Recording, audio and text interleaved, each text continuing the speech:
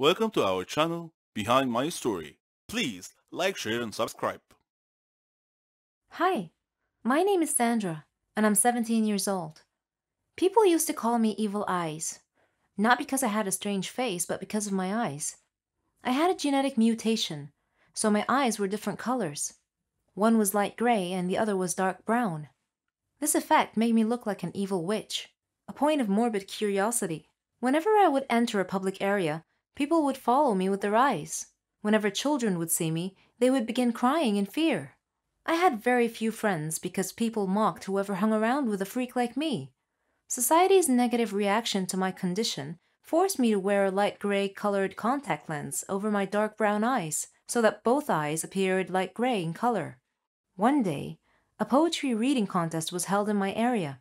I should have considered this to be an excellent opportunity for me because I used to be a very good poetry reader. But I stopped due to the people making fun of my eyes.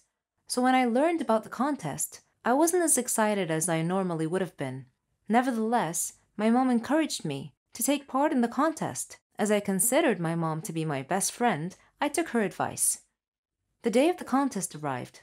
It was being held in the National City Theater with a panel of judges. There were some of the highly regarded poets in the country. A huge audience had bought tickets to attend the event. The competition was fierce because there were many skilled poets in there, and they were very confident. As for myself, I was worried and nervous. I wore sunglasses to hide my mismatched eyes. This was part of my presentation, but no one knew that. I could hear some people whispering behind my back, wondering why the stupid girl was wearing sunglasses inside a building. I heard a good number of silly, stupid, hurtful whispered comments. In due course, my turn came, and I went up on stage and began my reading. The audience mumbled to each other as I read. The judges seemed to be pleased. The poem I was reading was about my genetic peculiarity. At a suitable point, I removed my sunglasses to reveal what my poem was about. My mismatched eye colors. I expected gasps of shock or laughter from the audience, but nothing happened. The audience continued listening quietly and respectfully. After I finished my reading, the audience applauded warmly. Mom was crying tears of joy and pride. I was pleasantly surprised by the audience response. I honestly had expected much worse. Well, I didn't win the contest. I wasn't the best poet by a long shot. But what I gained was much more: pride and confidence in knowing that I had faced my fear and gained acceptance from everyone there. Now I have a new nickname: Wonder Eyes. He was a dream, the future, or so I thought. But my love was cursed right from the start. Sounds a bit confusing, right? Let me explain.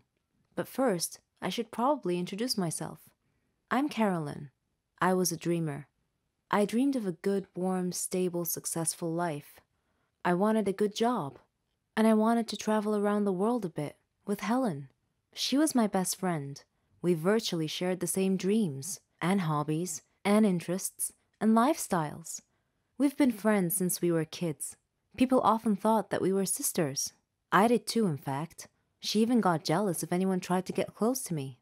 Every day, Helen and I worked a little more towards our dreams. Once, when Helen and I were traveling with some of our friends, we had a problem with the hostess on the plane.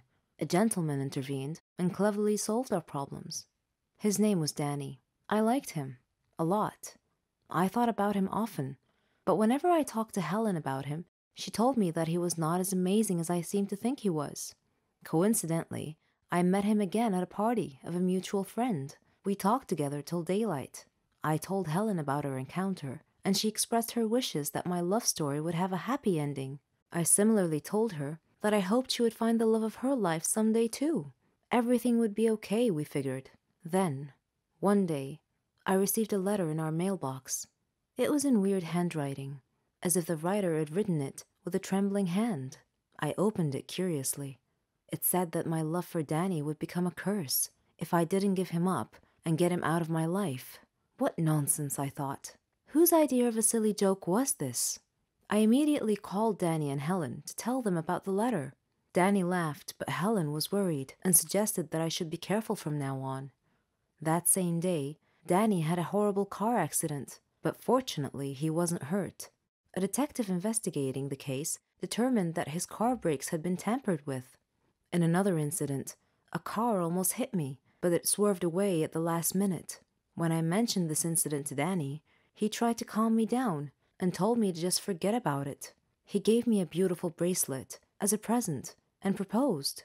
We got engaged, and I couldn't have been happier.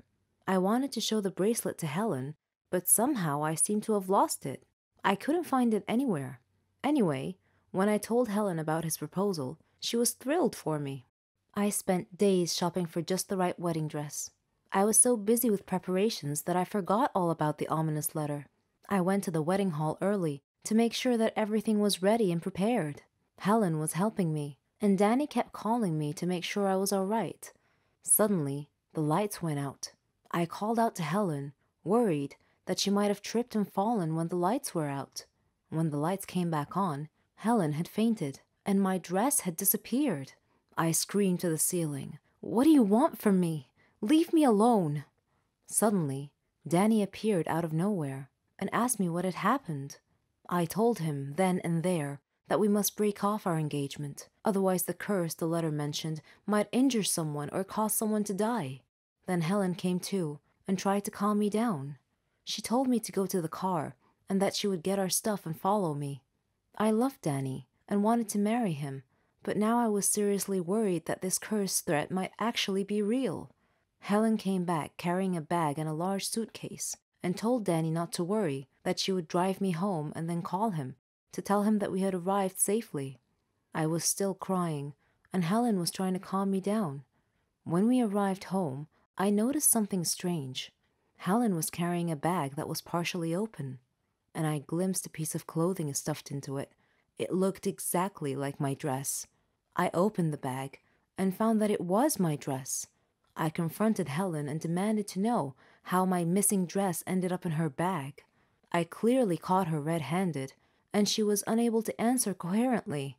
I realized at that moment that the source of the so-called curse was Helen. "Helen," I said, "how dare you do this to me? I thought we were like sisters to each other."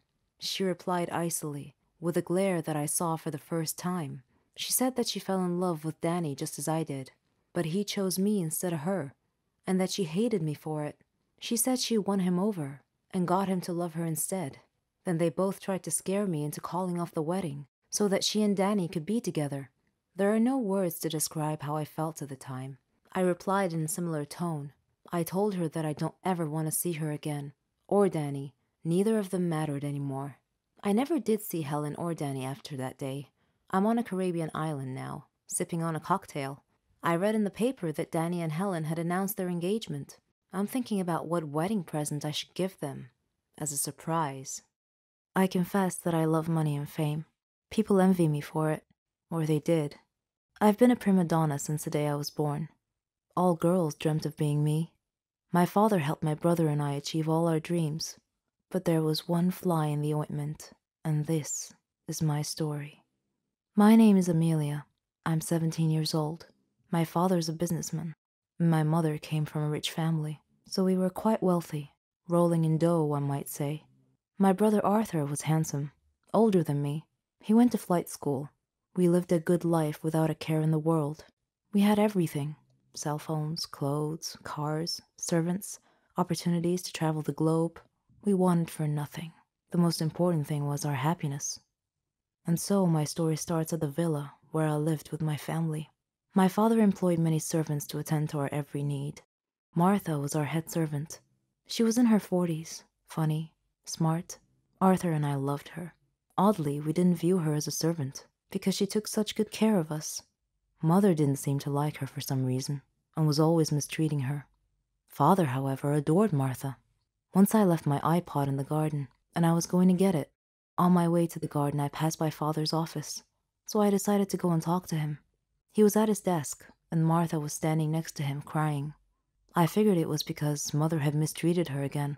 Father saw me standing there, and he asked me why I was still awake, and I told him about my iPod. I didn't think much of it at the time. As time passed, Mother and Martha's disputes became more frequent every day. Father wasn't home a lot, but whenever he came home, he would always ask about Martha first. One time, when this happened, I noticed that Mother glared at Father. I couldn't understand why. Father was often away traveling for long periods of time. One of those times, I noticed that Martha was always tired because Mother was making her work very hard. Mother never let her relax. One day, after midnight, I went to Martha's room to check on her, and I was shocked to see that she looked different than I remembered. I asked if she was pregnant, and she said that she was, but that I shouldn't tell anyone, otherwise she'd get fired. I didn't understand why my parents would fire her for being pregnant. A few days later, we received some really horrible news. Father's plane had crashed, and there were no survivors. We were stunned. All of us were crying, but Martha was crying especially hard. Suddenly, Martha fainted, and we took her to the hospital. Our life had changed overnight. After the funeral, Father's lawyer called us about Father's will. He came to our home and met my mother, Arthur, me, and Martha, and 2 other servants. The lawyer began reading the will. He started with Mother's inheritance, then mine, then Arthur's, and then Martha's. He looked at Martha, cleared his throat, and said in a quiet voice, "Martha, the deceased has left you 10 million to raise your child." The lawyer read the last line of Father's will, which said, "Martha's child is mine."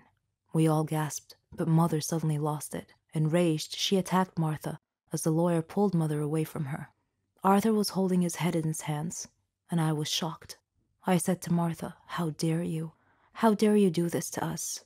This is our money. You don't deserve any of it." Then I spoke to the lawyer. "Please tell me this isn't true."